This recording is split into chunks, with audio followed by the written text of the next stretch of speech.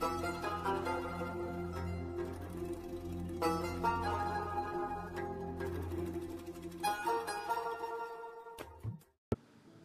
Friends, അസ്സലാമു അലൈക്കും. Welcome to my kitchen Shifas. ഇന്ന് ഞാൻ നിങ്ങളുമായിട്ട് ഷെയർ ചെയ്യാൻ പോകുന്നത് പരിപ്പ് പായസമാണ്. ചെറുപയർ പരിപ്പ് കൊണ്ടുണ്ടാക്കുന്ന വളരെ ടേസ്റ്റി ആയിട്ടുള്ള പായസം. ഇത് വളരെ എളുപ്പത്തിൽ നമുക്ക് എങ്ങനെ തയ്യാറാക്കാമെന്ന് നോക്കാം. ഇതിനു വേണ്ടി ഞാനിവിടെ 1 കപ്പ് ചെറുപയർ പരിപ്പാണ് എടുത്തിട്ടുള്ളത്. ചിലയിടത്ത് ഇത് പായസപ്പരിപ്പ് എന്ന പേരിലാണ് അറിയപ്പെടാറുള്ളത്. ഇതൊരു മീഡിയം ഫ്ലെയിമിൽ വെച്ചിട്ട് നമുക്കൊരു ഗോൾഡൻ കളർ ആവുന്നത് വരെ ഫ്രൈ ചെയ്തെടുക്കാം. ഇത് ഫ്രൈ ചെയ്തുകൊണ്ടിരിക്കുമ്പോൾ നല്ലൊരു സ്മെല്ല് വരും. ഏകദേശം ഒരു 5 മിനിറ്റ് കൊണ്ട് തന്നെ ഇത് ഫ്രൈ ആയി കിട്ടും. ഇതിന് ശേഷം ഫ്ലെയിം ഓഫ് ചെയ്ത് ഒരു അരമണിക്കൂർ നേരം നമുക്കിതൊന്ന് സോക്ക് ചെയ്യാനായിട്ട് മാറ്റി വയ്ക്കാം. ഇപ്പോൾ അരമണിക്കൂർ കഴിഞ്ഞിട്ടുണ്ട്. നല്ലതുപോലെ വാഷ് ചെയ്തതിന് ശേഷം നമുക്കിതിനെ ഒന്ന് വേവിച്ചെടുക്കാം. ഇത് വേവിക്കാനായിട്ട് തേങ്ങയുടെ 3-ാം പാലാണ് എടുക്കേണ്ടത്. അതായത് ആദ്യം ഒട്ടും വെള്ളം ചേർക്കാതെ തേങ്ങ മിക്സിയിൽ അടിച്ചെടുക്കണം. ഞാനിവിടെ 1.5 കപ്പ് തേങ്ങയുടെ പാലാണ് എടുത്തിട്ടുള്ളത്. ആ പാൽ 1-ാം പാലായി മാറ്റിയതിന് ശേഷം ഒരല്പം വെള്ളം ചേർത്ത് വീണ്ടും പിഴിഞ്ഞെടുക്കുമ്പോൾ 2-ാം പാൽ കിട്ടും. അതിൽ കൂടെ ഒരല്പം കൂടെ വെള്ളം ചേർത്തിട്ട് ലാസ്റ്റ് എടുക്കുന്ന പാലാണ് 3-ാം പാൽ. അങ്ങനെ 1.5 കപ്പ് തേങ്ങാപ്പാലാണ് ഞാനിവിടെ എടുത്തിട്ടുള്ളത്. 1.5 മുതൽ 2 തേങ്ങ വരെ നിങ്ങൾക്ക് യൂസ് ചെയ്യാവുന്നതാണ്. ഇതൊരു മീഡിയം ഫ്ലെയിമിൽ വെച്ചിട്ട് 2 വിസിൽ വരുന്നത് വരെ വെയിറ്റ് ചെയ്യുക. ലോ ഫ്ലെയിമിൽ 1 വിസിൽ, ഏകദേശം ഒരു 15 മിനിറ്റ്. ഇത് വേവുന്ന സമയം കൊണ്ട് നമുക്ക് ഇതിലേക്ക് വേണ്ട വറവ് തയ്യാറാക്കാം. ഇതിനുവേണ്ടി ഞാനിവിടെ 1.5 ടേബിൾ സ്പൂൺ നെയ്യാണ് എടുത്തിട്ടുള്ളത്. നെയ്യ് നല്ലതുപോലെ ചൂടായി വരുമ്പോൾ ഏകദേശം ഒരു 1/4 കപ്പ് തേങ്ങ കൊത്തിയരിഞ്ഞത് ഇട്ട് കൊടുക്കാം. ഇതൊരു ഗോൾഡൻ കളർ ആവുന്നത് വരെ നമുക്ക് ഫ്രൈ ചെയ്തെടുക്കാം. മീഡിയം ഫ്ലെയിമിൽ ഇട്ടിട്ട് തന്നെ നമുക്കിതിനെ ഫ്രൈ ചെയ്തെടുക്കാം. തേങ്ങാക്കൊത്ത് ഇഷ്ടമില്ലാത്തവർക്ക് സ്കിപ്പ് ചെയ്യാം. പക്ഷെ അതൊക്കെ ചേർക്കുമ്പോൾ നല്ല ടേസ്റ്റ് ആയിരിക്കും പായസത്തിന് ഉണ്ടാവുക. ഇപ്പോൾ ഇത് ഫ്രൈ ആയി വന്നിട്ടുണ്ട്. ഇതിനെ നമുക്ക് നെയ്യിൽ നിന്ന് മാറ്റിയെടുക്കാം. ഇത് സ്ട്രെയിനറിലൊന്നും ഇടേണ്ട ആവശ്യമില്ല, കാരണം നെയ്യൊക്കെ ചേർത്തിട്ട് തന്നെയാണ് നമ്മൾ പായസം തയ്യാറാക്കുന്നത്. ഇനി ഇതിലേക്ക് നമുക്ക് അണ്ടിപ്പരിപ്പ്, അതായത് കാഷ്യൂനട്ട് ഇട്ട് കൊടുക്കാം. ഞാനിവിടെ ഒരു 10 കാഷ്യൂനട്ട് 2ആയിട്ട് പിളർന്നിട്ടാണ് ചേർത്തിട്ടുള്ളത്. നിങ്ങൾക്ക് കൂടുതൽ വേണമെങ്കിൽ യൂസ് ചെയ്യാം. അതിനങ്ങനെ പ്രത്യേക അളവൊന്നുമില്ല.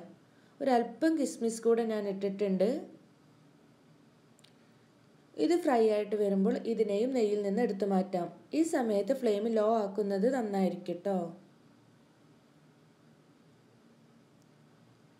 ഇനി നല്ലതുപോലെ പ്രഷർ പോയതിന് ശേഷം നമുക്ക് കുക്കർ തുറന്ന് നോക്കാം. പരിപ്പ് ഇവിടെ നല്ല പെർഫെക്റ്റ് ആയിട്ട് വെന്തിട്ടുണ്ട്. ഇതിലിപ്പോൾ ഒട്ടും തന്നെ വെള്ളമില്ല. ഇനി ഫ്ലെയിം ഓൺ ചെയ്ത് നമുക്ക് ഏകദേശം ഒരു 1/2 കപ്പ് മുതൽ 3/4 കപ്പ് വരെ തേങ്ങാപ്പാൽ 2-ാം പാൽ ഒഴിച്ചു കൊടുക്കാം. ഇനി ഇതൊന്ന് തിളക്കുന്നതിന് വേണ്ടി നമുക്കൊന്ന് വെയിറ്റ് ചെയ്യണം. മീഡിയം ഫ്ലെയിമിൽ ഇട്ടിട്ട് തന്നെ നമുക്കിതിനെ വേവിച്ചെടുക്കാം. ഇപ്പോൾ പായസം തിളച്ച് വന്നിട്ടുണ്ട്. ഇതിലേക്ക് 3/4 കപ്പ് ശർക്കര ആഡ് ചെയ്യാം. ഇതിലേക്ക് ഞാൻ 3 മുതൽ 4 ശർക്കര, അതായത് വലിയ ശർക്കരയാണെങ്കിൽ ഒരു 3 അച്ച് ശർക്കര മതി. ചെറിയതാണെങ്കിൽ ഒരു 4 ശർക്കര ഒരു 3/4 കപ്പ് വെള്ളത്തിൽ വേവിച്ച് എടുത്തതാണ്. അത് കുറുകെ ഒരു 3/4 കപ്പായിട്ടുണ്ട്.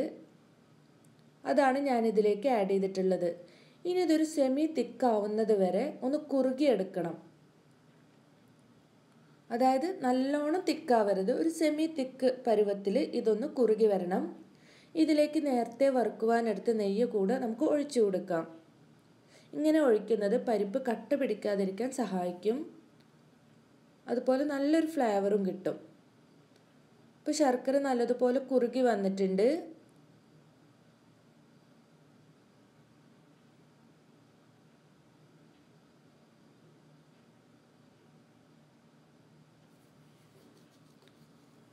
ഈ സമയത്ത് ലോ ഫ്ലെയിം ആക്കിയതിന് ശേഷം 1/2 കപ്പ് മുതൽ 3/4 കപ്പ് വരെ 1/2 കപ്പ് ആഡ് ചെയ്തിട്ടുള്ളൂ ഞാൻ. കാരണം എൻ്റെ പാൽ എന്ന് പറഞ്ഞാൽ നല്ല തിക്കുള്ള മിൽക്കാണ്. അപ്പോൾ നിങ്ങളുടേതിന് തേങ്ങാപ്പാൽ തിക്നെസ് കുറവാണെങ്കിൽ 1/4 കപ്പ് വരെ ആഡ് ചെയ്യാം.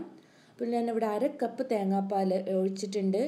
ഇനി ഇതിന് ശേഷം ശ്രദ്ധിക്കേണ്ടത് ഒട്ടും തന്നെ പായസം തിളക്കാൻ പാടില്ല. അപ്പോൾ നമ്മുടെ പായസം പിരിഞ്ഞു പോവും. ലോ ഫ്ലെയിമിലാക്കിയതിന് ശേഷം നല്ലതുപോലെ ഒന്ന് ചൂടായാൽ മാത്രം മതി. അപ്പോൾ ഞാനിവിടെ ഫ്ലെയിം ഓഫ് ചെയ്തിട്ടുണ്ട്.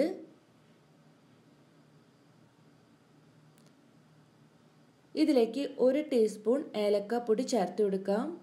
ഒരു 2 പിഞ്ച് ചെറിയ ജീരകം വറുത്ത് പൊടിച്ചതാണ്. ഇത് നല്ലൊരു ഫ്ലേവറാണ് ചെറുപയർ പായസത്തിന്.